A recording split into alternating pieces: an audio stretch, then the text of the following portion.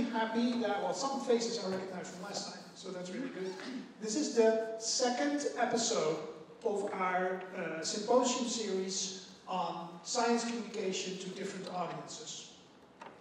Last time we had a series on communicating to the general public through the media, and this time we're focusing on communicating science results to policy. How do you make sure that your results have impact in legislature, in policy? And to do that, we'll have 3 speakers today and a panel discussion at the end. To introduce the speakers, I'm going to introduce them now briefly, and I'm not going to give full bios because they'll be telling their story to you themselves. We'll have Caitlyn Hall first. She'll give a keynote-like lecture. She'll be followed up by Paul Diederer from the Ratenau Institute. Then we'll have a short break for a cup of coffee and some refreshments. And finally, we'll have Robert Verwij from the Dutch Rijkswaterstaat, part of the central Dutch government. And after Robert's talk, we'll have room for a panel discussion.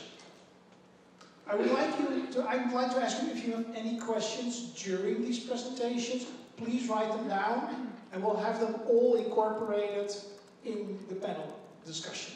So we don't do any questions right after the speakers. My name is Wolfert. I've been doing this for, well, this is the second time. I'm really happy to see you all here again. And with all of that, I would immediately like to give the floor to Caitlyn Hall. Caitlyn, please. All right. Thanks, Rolf. Wonderful. Alrighty, so before we get too deep into it, I am a real person. I am not just someone that Rolf flew in as like a figurehead. So before we get started, who here runs? Raise your hand. All right, keep them raised, keep them raised. All right, who here has climbed? Who here is a grad student or has ever been in grad school? And, all right, getting almost everybody. All right, who likes to go out for beers on Fridays? All right, so at some point, everyone raised their hands. This seems a little silly, but we're going to come back to it later. So, just want to get to know the audience a little bit, which is really important when you're trying to work with policymakers or really anyone.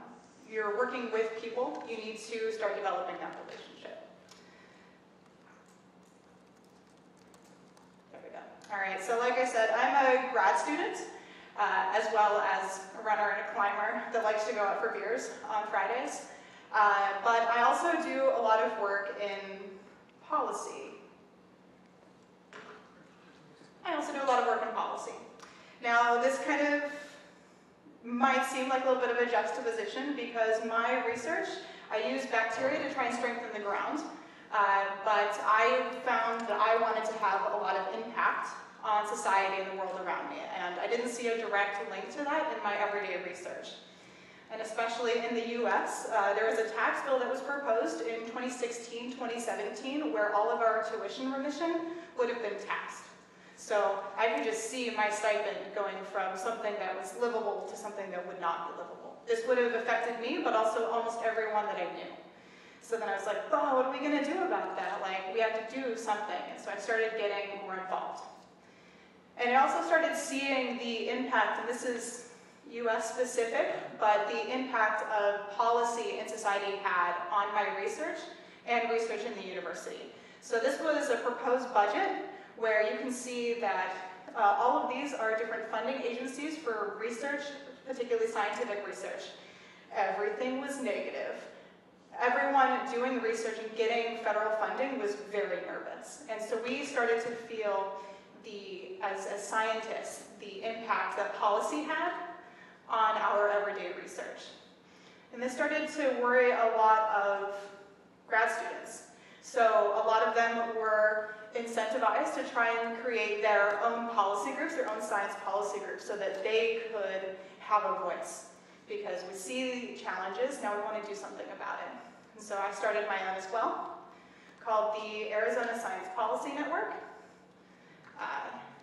in Arizona. So just to give a little perspective, we're in the West Coast, fairly close to Mexico, and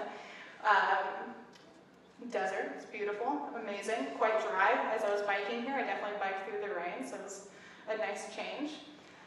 But what's really nice is that we have such a wide variety of students because we have a lot of culture coming into this one place. So we are able to have a lot of diverse voices in our network. And we first started, naturally, with a happy hour where we invited different scientists to discuss, all right, we are scientists, we are students, what can we do with our science beyond just publications? We wanted to take this to policy. And our goal was to engage with state-level decision-making. So this map shows just different regions and representative districts within our state, because we found that everyone seems to be focused on the federal level, but our region policy affects us just as much as what's happening to us as a country. Plus, we're in the capital, so it was very easy for us to just travel to actually talk with policymakers one-on-one, rather than flying 6 hours to try and go to DC where our federal capital is. So we were able to invite local congresspeople, so at the state level representatives and senators, to come to our same bar that we had our first happy hour and discuss how can we use our science that we were researching and implement it on a policy level. And we did this by honestly just emailing them. Hi, I'm Caitlyn Hall. I am a researcher in your district. Can you come talk to us? Politicians are in the US, very excited to talk to their constituents because we're voting for them. So naturally they're like, I'm pretty great. I talk to my constituents. I'm doing these things. But also they really care. So they're also champions of science and they're champions of the issues that we're looking at. But during this meeting, we realized that all of the scientists had very different experience levels. So that brings me to the first lesson is you need to make sure that you're taking advantage of short courses and trainings because we need to make sure that you're practicing what you are doing and learning these techniques and then putting them into practice.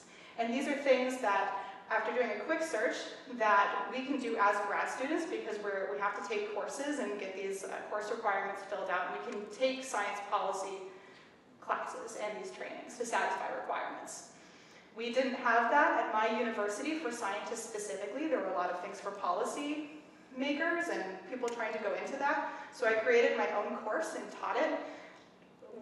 It was all right. It was a grassroots effort for sure. I called other experts because I knew that I didn't know. So I was able to kind of outsource out what I was doing. But like I said, practice what you're learning. So you're going to be getting advice from myself and these other amazing speakers, but that's just the start. You have to go do it in order to become engaged and to actually make an impact. So we did that by taking 60 scientists to our Arizona State Capitol to discuss the drought contingency plan and to discuss water issues. By this, we attended congressional committee meetings and we actually testified about bills. So I'm a water scientist and I was able to speak with my expertise on a bill that was coming through, this is a good idea, this isn't a good idea. And other students were able to do that as well. We also had lunch meetings with our congressional representatives as well. So we're having these one-on-one meetings.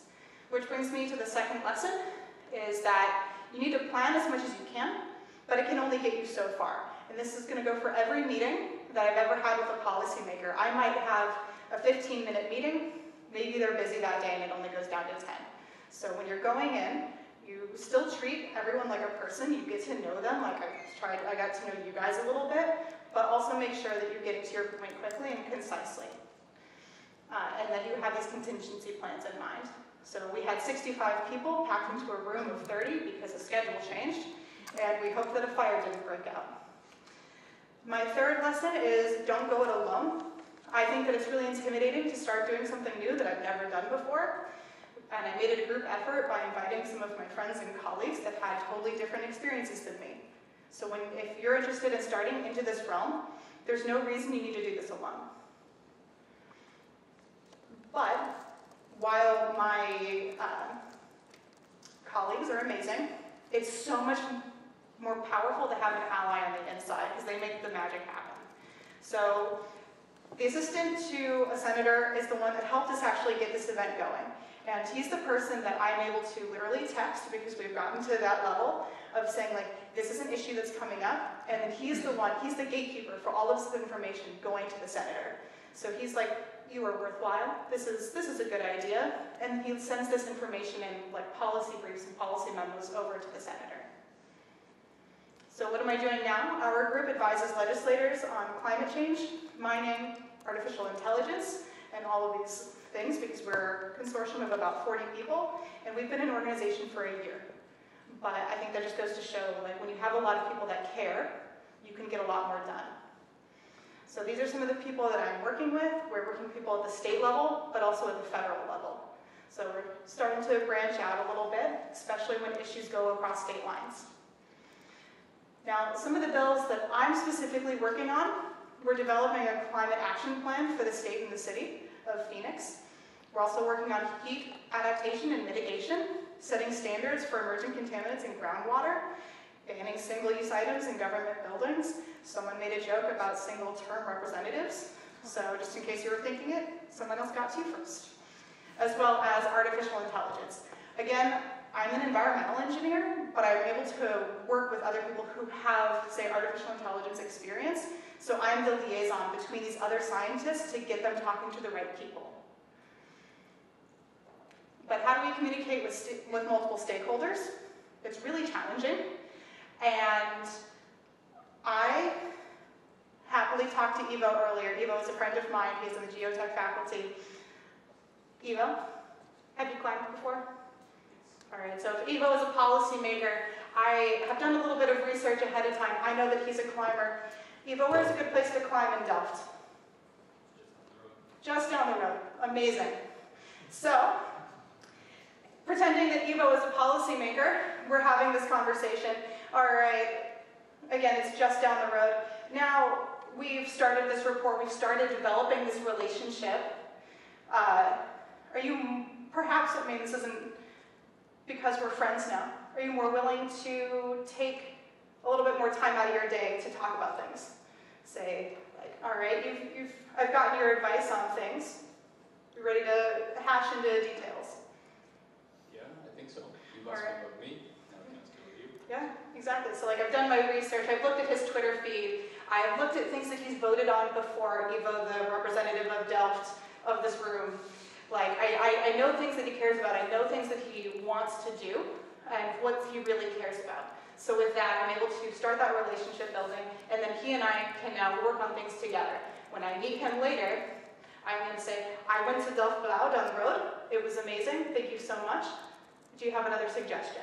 So like still working on that relationship. Sorry, you got the microphone a little late. So, but more importantly, let's say that he's busy that day. I want to make sure that I succinctly get to the so what. I never forget that Evo likes to climb. I will usually start that rapport and that conversation that way. But I want to make sure that when we're getting through, that I'm getting through like why I'm there. Like, sure, I want a good climbing recommendation, but what I actually care about is I want him to do work on heat mitigation, on flood mitigation, things like this. So making sure that I make him care about the issue that I want him to care about. But I'm just one scientist, I'm just one group, I'm one perspective. There are also other people working with decision makers. It's not just environment things, it's not just floods, it's not just heat, it's not just climbing. There's a lot more in this. There's other people in the public and other priorities that people need to try and balance.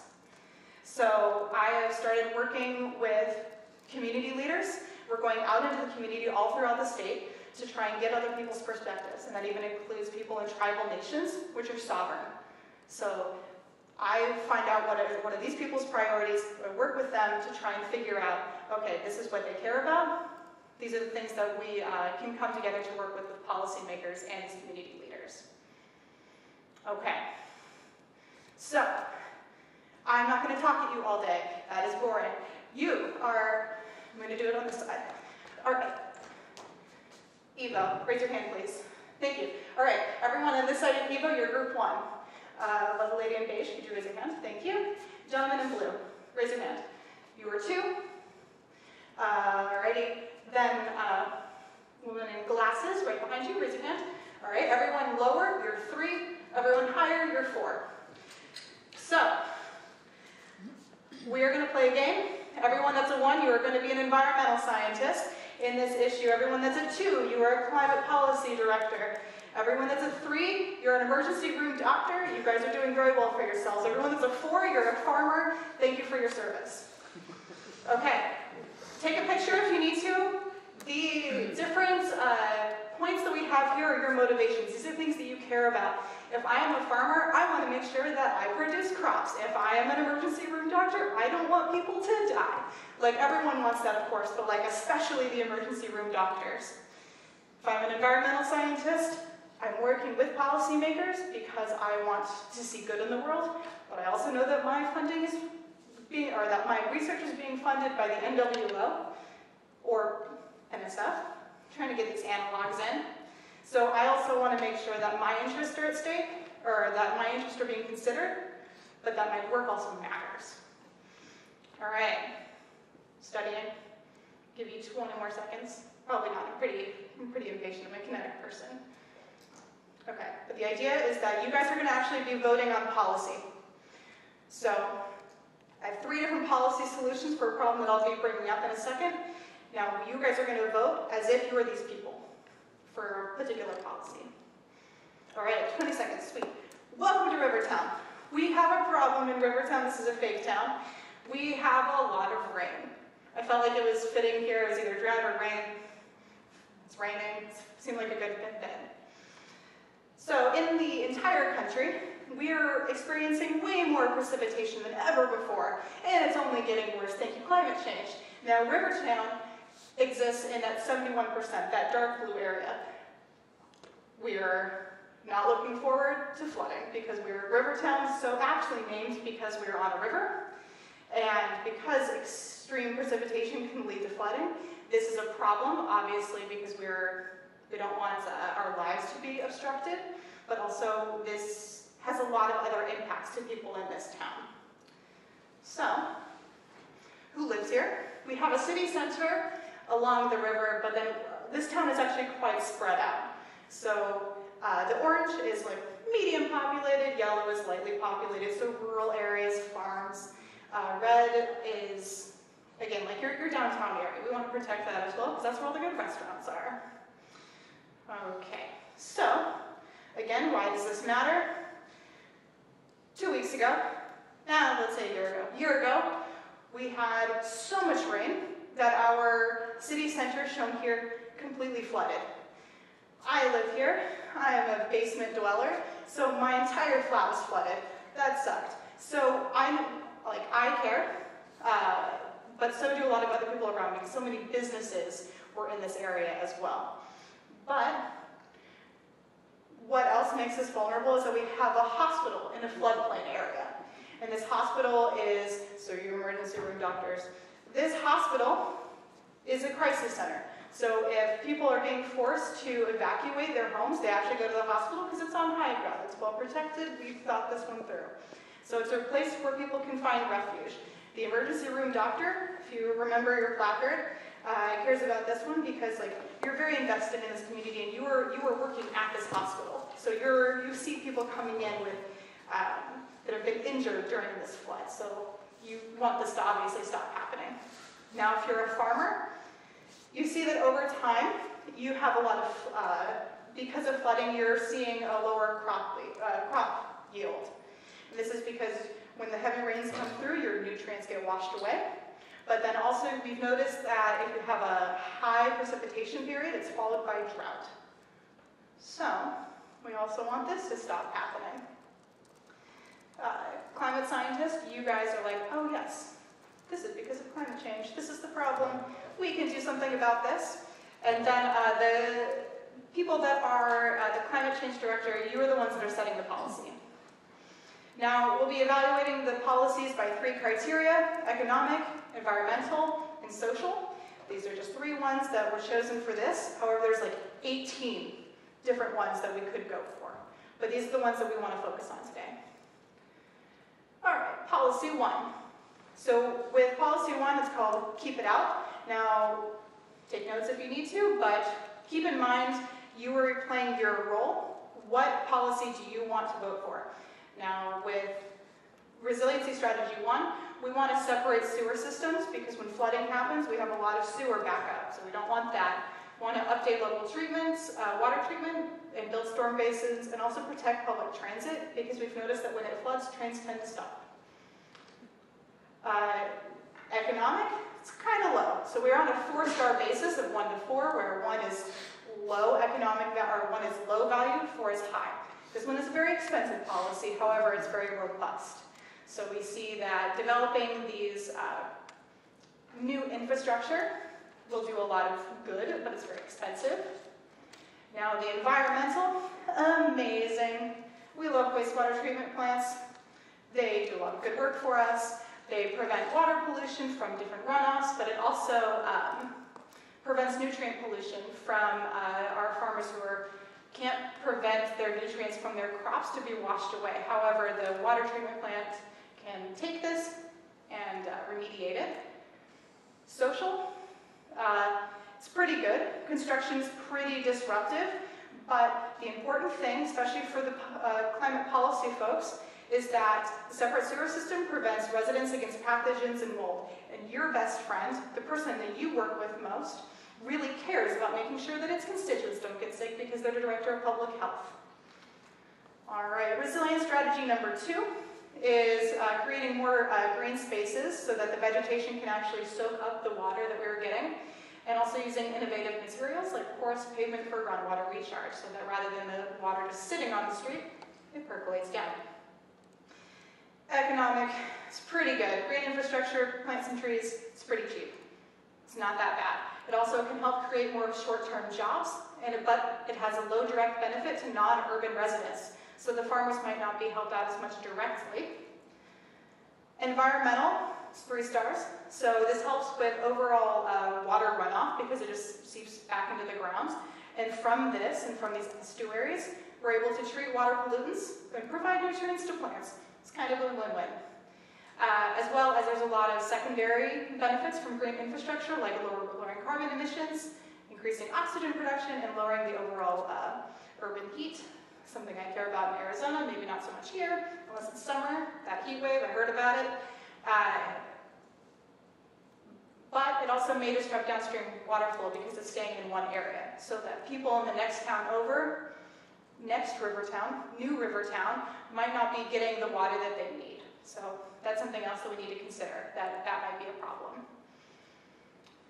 This also has social benefits because we are able to create more recreational space. So people are actually leaving their houses and developing a better community.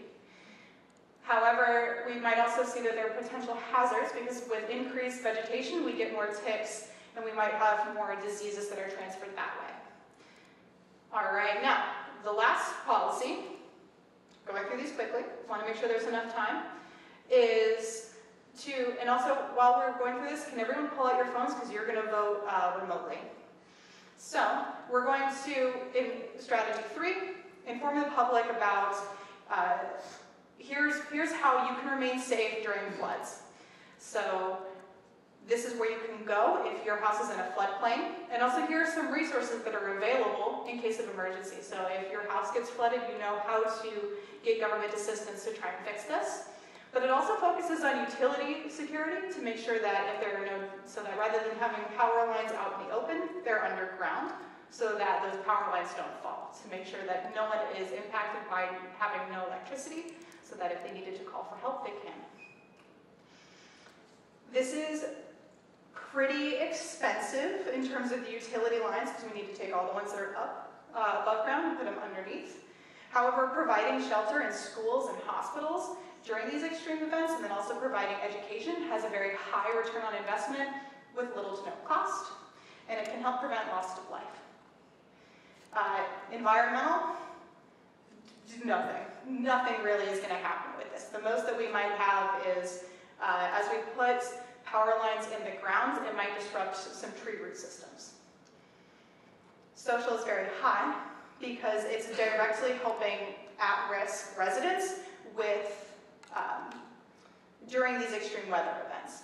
And it also makes sure that they are never isolated from the other people in their community and their emergency systems. So, and also these refuge centers provide safety and different resources.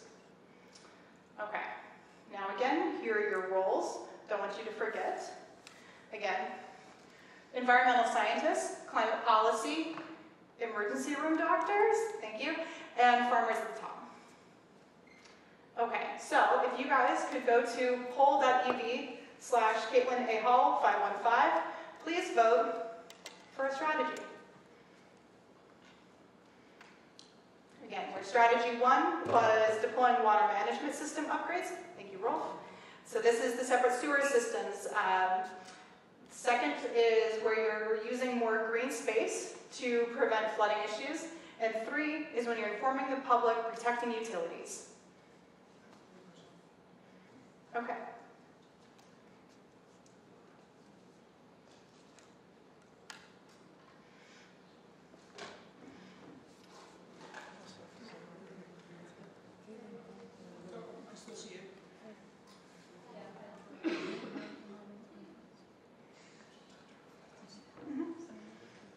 And then, if anybody has any questions on anything, and in terms of this activity, let me know. We're still going to hold our questions till the end.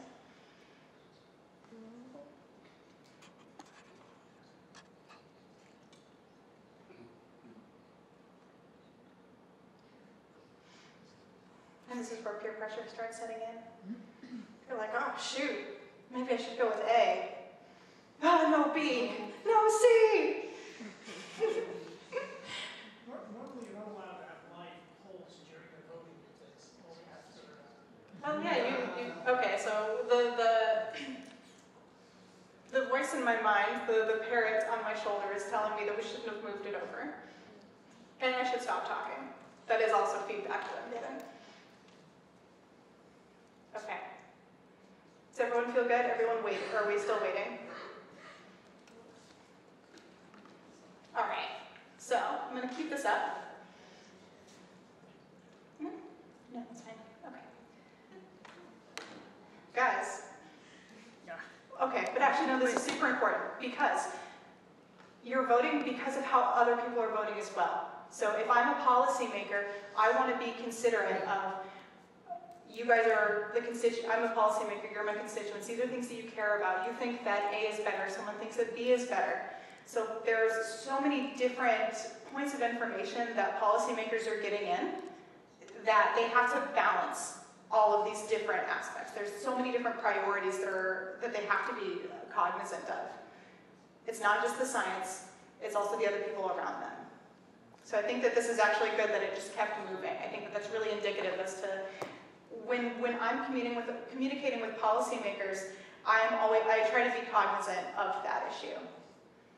Because yeah, I'm a scientist and I want to use facts to solve all these problems, but that's not just where it stops. They have their own values that they care about. They have the people around them, they have those values to be considerate of as well. So it's just a lot more complicated than I feel like I originally gave it credit for when I started working in policy. Because I was just like, well, the science says that climate change is real, we need to stop this. And it's like, that's true, but it's very expensive to try and change all these different infrastructure perspectives that we have. I'm in the US and I don't know why, but a lot of people think climate change is not real. And so there's just a lot of different, yeah, I'll give some chuckles. I'm frequently the butt of all the jokes when I come to the Netherlands, and I've accepted that, and I love it. I've embraced it. It fuels me. So, okay, thank you. But I just kind of want to think back. So some of the lessons that I've learned when I'm doing science policy with policymakers is when I started, I didn't know what I was doing. I was just like, there's an issue. Caitlyn, I'll work on it, I'll get it done. Hall is going to just try and do it. So I went to different short courses and different trainings to try and figure out, well, how does one do this?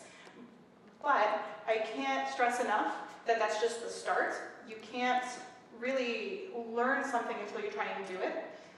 And no matter how many workshops I went to, the experience that I had by working directly with policymakers on one-on-one meetings or within a group or within a research project was so much stronger.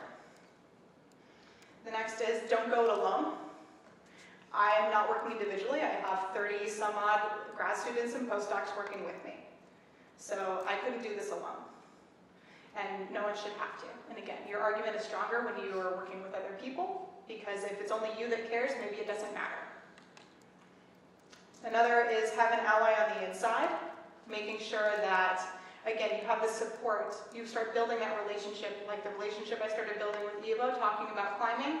We are able to have a connection beyond just work, because that's what we're building that relationship, because he is more willing to spend time to talk to me and work on these issues when it's not just me screaming information at him. Like, here's the science, this is what you should be doing, why are you not doing this? We're able to have an actual discussion, and we're building that relationship, and it doesn't just stop at one meeting. I followed up asking about more climbing places. But again, my top lesson is if I have to ask, so what? So what you think that climate change is real and it's a problem? Make me care.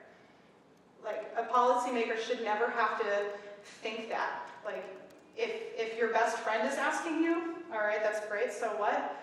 You have lost the battle. So I think that that's my top lesson, is making sure that whenever you're communicating with policymakers, that it's a relationship, and that making sure to answer so what, so why should they care? Thank you so much.